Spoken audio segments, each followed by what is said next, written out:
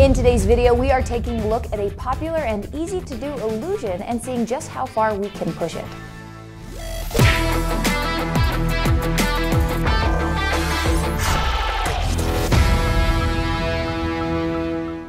Guys, a few years ago, Action Lab did an amazing video where he showed you how to draw on water. Now, that's a pretty cool experiment. Now, I have seen a lot of different YouTubers who have done this, but I've never seen anybody try and stack their art together to form sort of an illusion.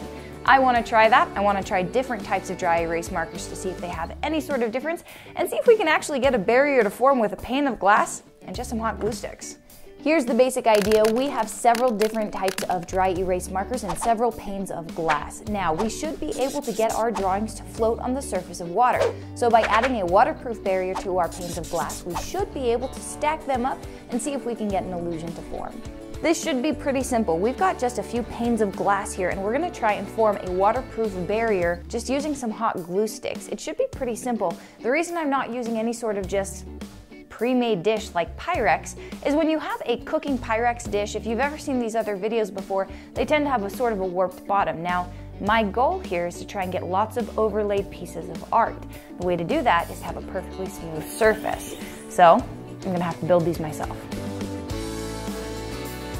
This is not the most conventional method of using hot glue sticks, but you guys have seen me do weirder stuff with them before, so why not? The reason these are going to be so nice is they're kind of rubbery, so when we stack the panes of glass, they shouldn't slip. We'll see.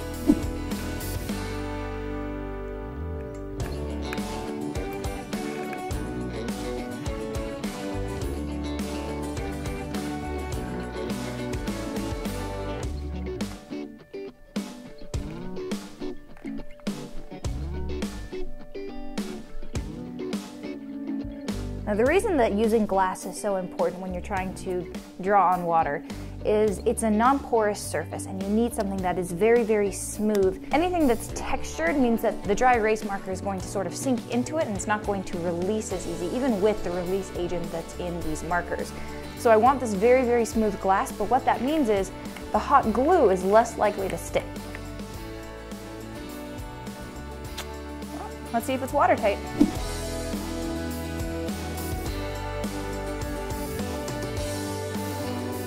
So far, so good.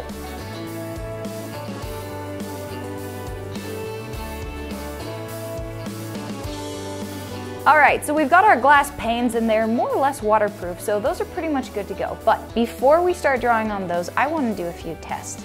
Now, Action Lab said that he had the best results with glass bowls or anything that has a very smooth, non-porous surface, but also with using hot water. So we're gonna try a few different types.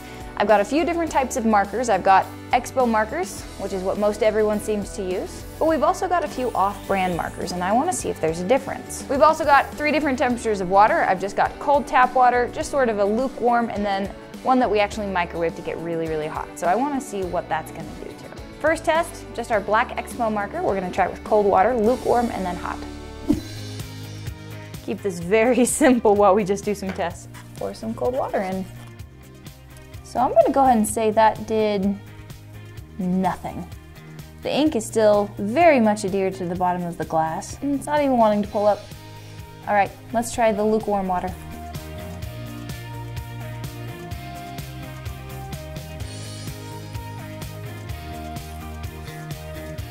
All right, same thing. Not much happening there. I'll also be curious to see if the off-brand markers or if a different color works any better. Well, that was different. So with the hot water, immediately you're starting to see it crack, but again, not floating to the surface. All right, Action Lab used Blue Expo in his first video. He's done a few of these. There's one he actually does a magnetic animation with them, with a magnetic putty. We're not gonna be getting that crazy today, but he did manage to make a Blue Expo marker work best. Let's try it. And we were seeming to have the most success with the hottest water, so we'll go ahead and do that. But definitely parts of it came to the surface.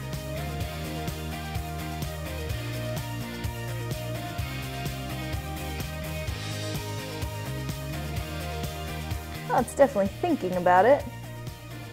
It's not keeping the shape we wanted. All right, so it'll float to the surface.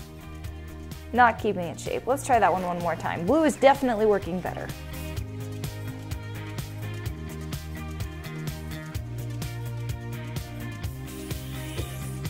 Alright, so this water might just be too hot, or I'm not pouring it gently enough because it's just falling to pieces, but it is floating to the surface.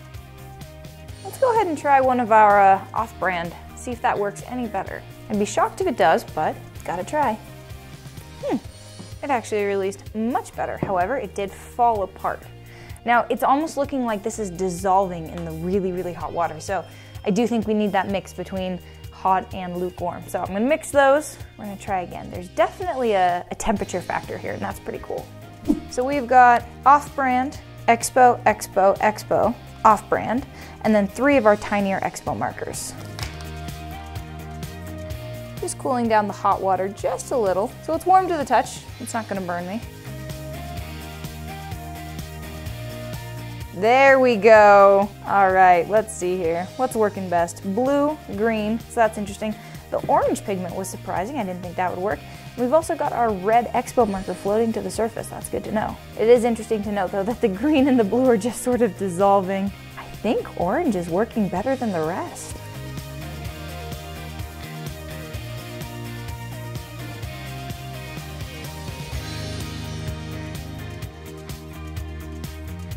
Well, almost. All right, let's go ahead and try on one of our flat surfaces, see if we can get any better results.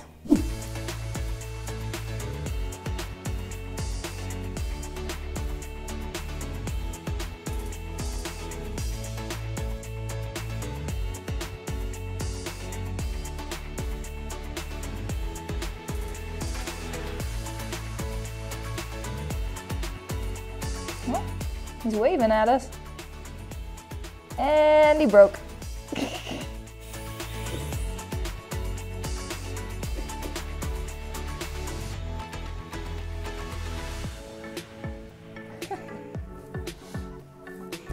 Well, almost.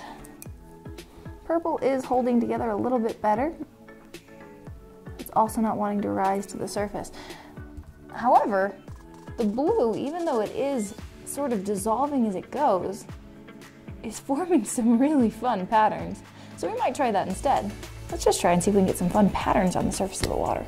All right, so success rate is varying wildly depending on the marker that we're using, the heat of the water, and smaller drawings or drawings with more ink tend to be working a little bit better. So I'm gonna attempt that, and then we're gonna attempt to stack this.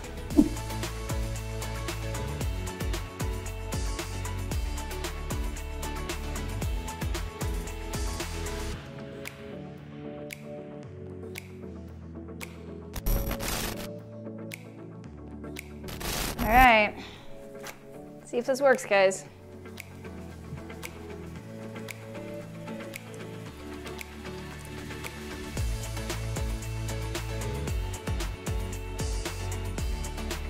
Some of it is definitely lifting off better than others.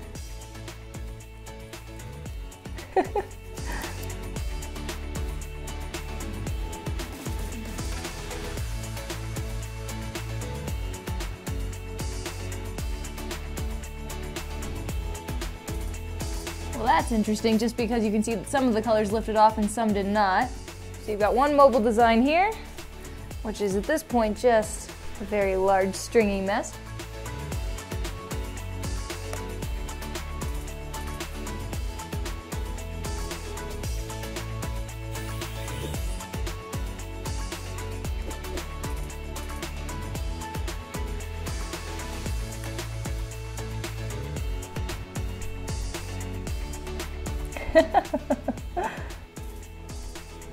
That's cool. So you can layer and switch it up. Let's see if I can get these two back together. Ha ha ha! That's fun. You can kind of manipulate it to go back to where it's supposed to be. Wiggle the other one underneath it. You could do some fun optical illusions with this. Can you draw on water, and can you layer it for optical illusions? Yeah, you can. Is it practical? Probably not, but it's a lot of fun. Wiggle, wiggle, wiggle, wiggle, wiggle, yeah. Guys, some of our favorite projects are now available as a subscription. Click the link below to see if you can guess what the first one might be. Guys, that's not all. You know, we've always got more for you to see. That box up at the top will take you to our latest video, and that box at the bottom is what YouTube thinks you should be watching next. Hit this bomb in the middle to subscribe to the club so you never miss out on the fun. Don't forget to ring that bell, and we'll see you in the next one. Talk to you then.